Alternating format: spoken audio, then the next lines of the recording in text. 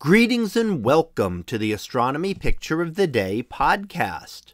Today's picture for July 15th of 2025 is titled Collapse in Hebes Chamsa on Mars. So what do we see here? Well, here we see an image of a portion of Mars, and we're actually looking relatively close to the large Valles Marineris canyon that stretches across a large percentage of the surface of Mars. It is quite large. Were it on Earth, it could stretch across the entire United States from east to west coast. Now here we're looking at a small portion nearby that known as Hebes Chamsa. And within that, we're looking at the Chasma as essentially a depression on Mars. And you can see some of the walls of it there. We're not seeing the entire Chasma from above. We're seeing just a portion of it. And what we're really looking at this time is the mesa at the center. And this is known as Hebes Mensa. It's actually 5 kilometers or about 3 miles high. So you don't really get that perspective as to how large that is until you really hear the size. But that's how large this area is at the center. And it also looks like there's been a collapse there on that left-hand side. And you can see various material that has slid down from the top of the mesa down into the rest of the Chasma.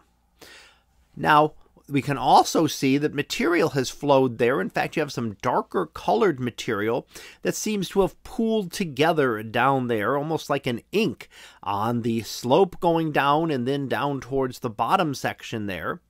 And one thought of that is that it is actually various rock layers, that we have some salty rock layers, and that material, as it dissolves within the ice, as the ice melts beneath the surface, and then drains through, we could get something like this that might occur.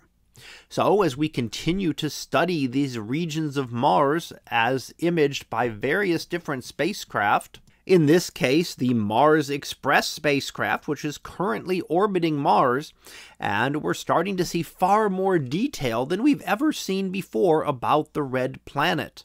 And we can see lots of structures within that, not only the collapse, but if we just look around the central portions, you can see a lot of material that appears to have collapsed down, maybe over multiple times that it has collapsed.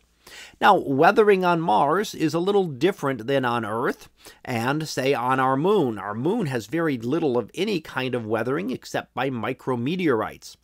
Earth, on the other hand, we have lots of weathering through wind and water, and also have things resurfaced by volcanic features, things that haven't happened on Mars in billions of years. Mars does have some dust storms that can cause some resurfacing, and it also has an ice below the surface, and as that melts and may drop down to lower levels within Mars, then it could leave empty spaces below and cause the collapse. So gravity will tend to pull these things down, and will do that over long periods of time in any case, just due to the slow pull of gravity finally working away at those rocks. But other things like that can actually enhance the erosion and cause things like the collapse that we see here today. So that was our picture of the day for July 15th of 2025. It was titled Collapse in Hebes Chamsa on Mars. We'll be back again tomorrow for the next picture, previewed to be Unicorn Space Rose. So we'll see what that is about tomorrow. And until then, have a great day, everyone, and I will see you in class.